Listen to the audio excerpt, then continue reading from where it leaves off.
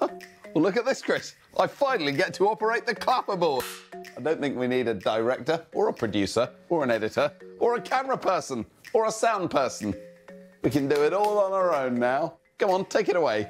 Now, because we can't go to our real lab, I thought we'd do the next best thing and bring the lab into the house. In fact, into Xand's kitchen, which is where we are now. And you know what this means, Xand? I certainly do, Chris. It means that I can finally eat in the lab because the lab is my kitchen. And I've got all kinds of cool science experiments planned. We're going to try all the flavours of ice cream. We're going to have a ketchup eating competition. And, thank you, Mini Xand, we are going to work out what the perfect amount of cheese is to cook the perfect lasagna. Xand, put the cheese down. In fact, my primary rule about the lab still stands. No eating in the lab, but we also now have a new rule. No eating in your kitchen. What? That's right. Instead of doing our normal don't try this at home experiments, we're going to be doing some do try this at home experiments right here in Xand's kitchen. Woohoo! We've rigged my kitchen with every gadget you can think of. We're going to get up close and personal. I am literally calling the shots. Look at this. Action! Ah!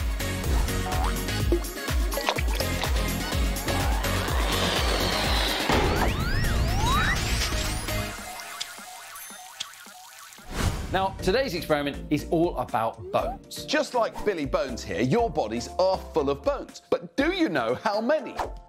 Is it A, 350, B, 270, or C, 206? Well, the answer is B and C. And that's because when you're born, you've got loads of bones, about 270. But as you grow up and turn into an adult, some of those bones fuse together, and so you end up with fewer, around 206. Now, Xand, did you know that the proper name for the jawbone is the mandible? Yes, I did know that, Chris.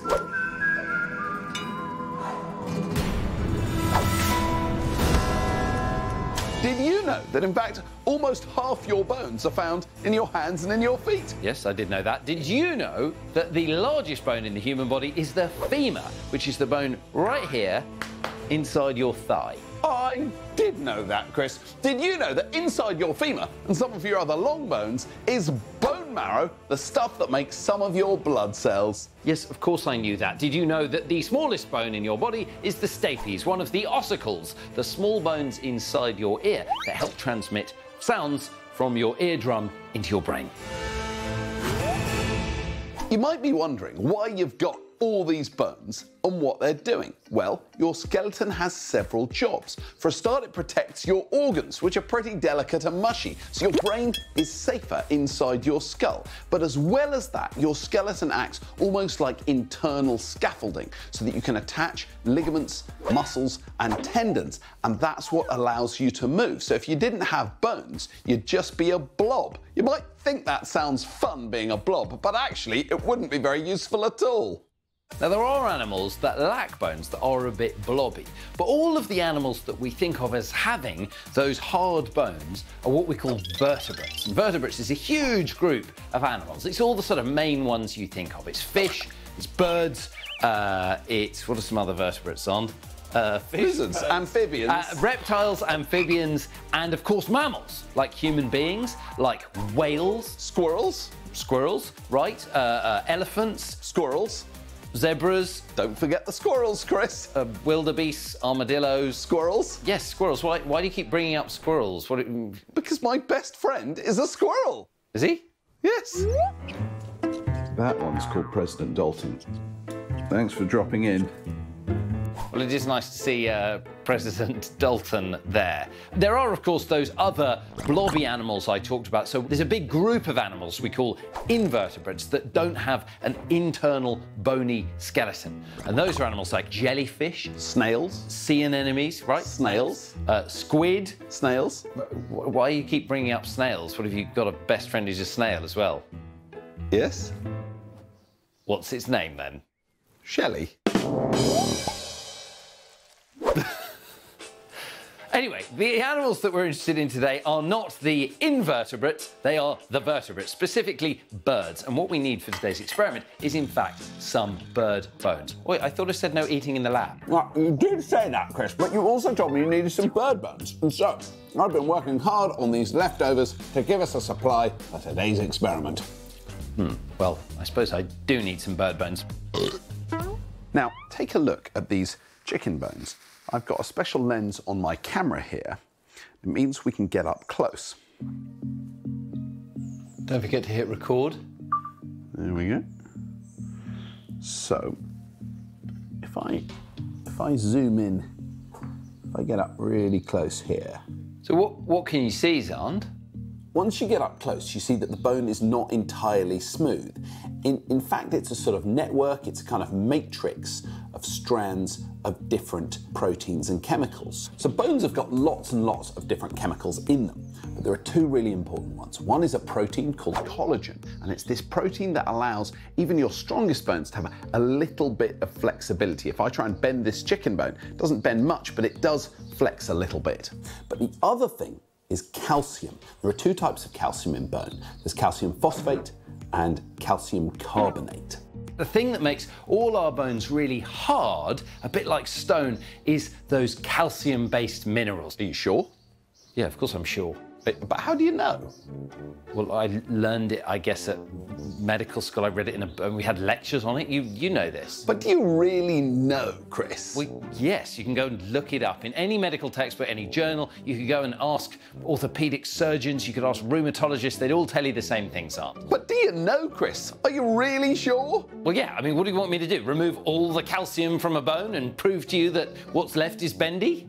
Exactly, and you're gonna do it too. We're gonna remove the calcium from a bone and make bendy bones in today's Do Try This experiment.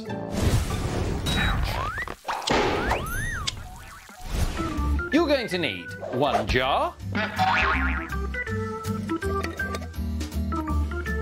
one pair of tongs. These are for handling the bone, as the vinegar can sting your fingers. One chicken bone, and you don't actually have to use a chicken bone. Any bone will do. Xand is modelling there a chicken tibia, a drumstick bone. Now, the drumstick on the chicken would be the calf on you. And no problem if you don't eat chicken, we're going to do the experiment too, so you can see what happens. And finally, you need some distilled vinegar. Ouch brand vinegar. Okay, so the first thing you want to do is remove all the flesh from the bone. So you can gnaw off all the chicken, and if there are any scraps left, you can rinse them or scrub them off under the tap. Xand, do you want to have a go at that? I've got a brilliant idea for this, Chris. This is gonna be brilliant. I've got a waterproof camera, and I reckon I can get a really good shot in the sink.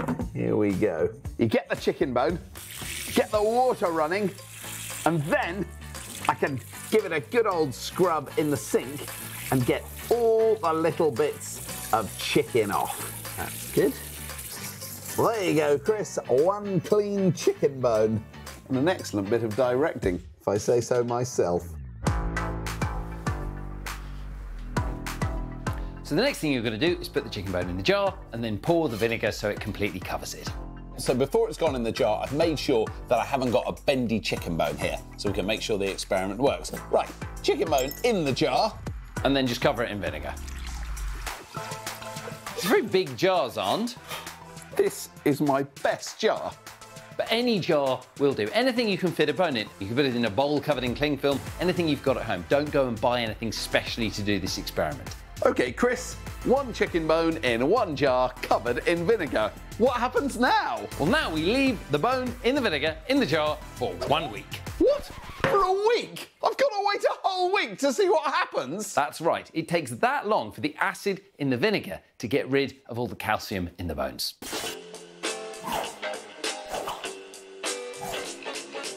Chris, it must have been a week by now. It has been a week, magically, somehow. Okay, Xand, get the bone out of the jar.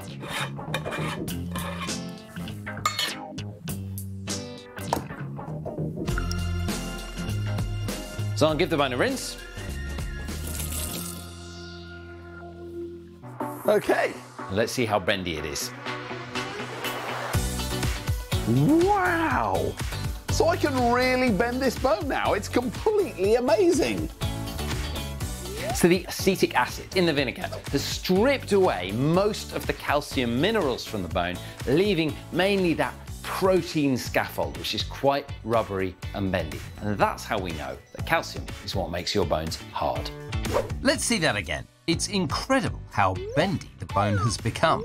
But what about the collagen, Chris? Well, to show what would happen if your bones didn't have any collagen, I've come up with the Do Try This at Home Bones Experiment Part 2. For this second part of the experiment, you need one more chicken bone, a baking tray, an oven. I've got one of those, it's right here. Get a grown-up to set the oven to 250 degrees Fahrenheit or 130 degrees Celsius or 110 degrees Celsius if the fan is on, or gas marker half if you have a gas oven. Basically a fairly low temperature. And finally, you need oven gloves. What do we do now? So you put your clean bone in the middle of the oven tray and put it in the oven. Best to get an adult to do this. And now we just have to wait for 3 hours. What? 3 hours? I suppose I did have to wait a week for the bendy bone. I can probably manage this. Are we done yet? It is. That's exactly 3 hours. That was lucky. Get a grown-up to take the bone out of the oven with oven gloves. And remember, never touch anything when it first comes out of the oven. And leave it on the side to cool down for quite a long time to make sure you don't burn yourselves. And then you can pick up the bone and see whether or not you can break it now. Xand? What, you want me to just break it after all that work? That's the whole point. All right, well, here goes. I couldn't break it before, but now, using the power of my thumbs... Oh, wow, that broke really easily. It was extremely easy to break, actually. It made quite a satisfying snap. Cue slow-mo. Wow, that was snaptastic. The bone broke so easily. Now, what you can see is that the heat in the oven has destroyed the collagen, and so the bone doesn't have any of that bit of flexibility, but it also isn't very strong. So it's still hard, the calcium is still functioning to make it like rock, but because it doesn't have the collagen, it's much, much weaker. It's really interesting, isn't it? You can see the hole in the middle of the bone. That's where the bone marrow used to be.